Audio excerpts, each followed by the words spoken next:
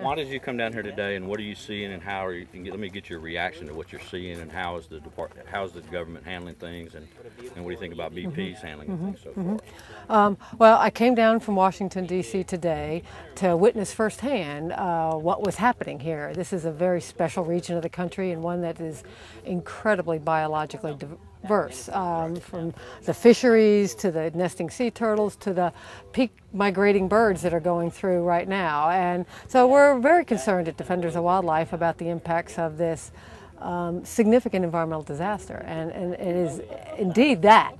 I believe that this administration has deployed its top officials to try to get a handle on what's going on, but we have some serious questions to ask ourselves as a country. Is this risk worth it? I don't doubt that it was, quote, an accident, but we can't accept that accidents happen when it's going to impact resources and an economy as significant as this region. But you're going to give the government pretty good grades so far for their handling of it? I think the jury's out. The jury's out. Absolutely. No, the jury's out. But you're not going to let the Republicans get away with saying this is Obama's Katrina, are you? No, absolutely not. Absolutely not. No. No, this is a very significant environmental disaster. The response has been quick, and time will tell.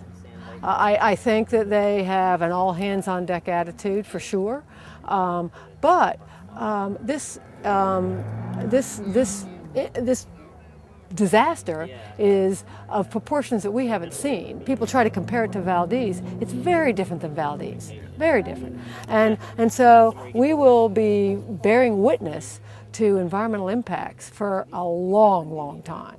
And so we're at the very beginning of this. I think everybody's in a fact-finding stage. We need recovery, we need restoration, we need restitution, we need accountability, and we need to not replicate this.